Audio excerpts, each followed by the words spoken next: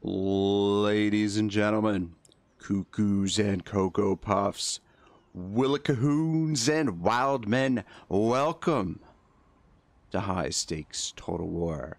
This is our Altharion the Grim Invincible Tor Yvresse campaign where we are attempting 0 defeats. It's very early. This is technically my third crack at it. And so far, so good. I'm feeling confident, feeling good about the situation as it is right now. We did in 11 and a half hours last Friday after I finished my Friday night shift at work. And we are going to do this campaign once a week, either Friday, Saturday, Sunday, Thursday, Friday, Saturday, Sunday, depending on how the chips fall for my work schedule. But we're going to just one episode a week. It'll be a long episode anywhere, well, provided that we don't lose a battle, but it'll be a long episode every week. And this has been fantastic because the last couple of days I've been occasionally loading up the game and just pining over the map. Gives me lots of time to study the map. But of course, this is high stakes Total War, so what would a no defeats campaign be without some stakes? So here they are. These are the results from our first playthrough, or our first stream. These are the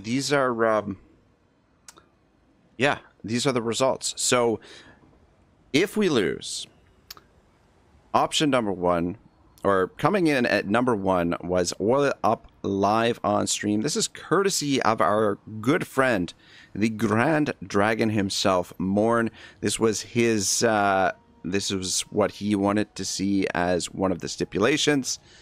I quit Warhammer for 1 year, 9 votes. This was courtesy of Kebabia, the legend. And then, of course, a 24-hour Wartail stream, courtesy of DM Wyvern himself, flying out of the Wyvern's lair and throwing that into that. And of course, we could not forget publicly disown DM Wyvern, 7 votes, not bad, from Auto Resolve. So what we're going to do is, for each stream, you can only do a maximum of 4 options on the vote, and whichever option is the lowest will be dropped, and we will add a new stipulation in the following week. So unfortunately, Auto publicly disown DM Wyvern is out of the cards, though he got 7 votes. Anyway, so those are the options. The stream is up and you can vote now on the new options. What was the new stipulation? Oh, yes, coming straight out of the Dwarven Forge, Mr. Flint, my good friend.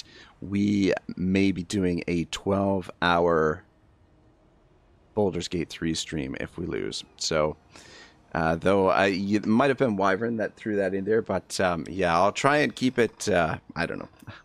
I don't want to turn it into a roast, but yeah, hopefully, obviously no one's going to pick that. No one wants to see me play Baldur's Gate 3, but those are the options. This is the campaign, guys. Yeah, it was a lot of fun last week, and I am, like, the temptation to play this right now is so high, but I want to take my time with this. I want to do it right. I have a lot of plans. The groundwork is laid out. I couldn't be happier with the situation as of right now. I mean, things have progressed slowly, but the campaign, I believe, we're gonna have a lot of fun. The Tor Yvresse has some very curious campaign mechanics.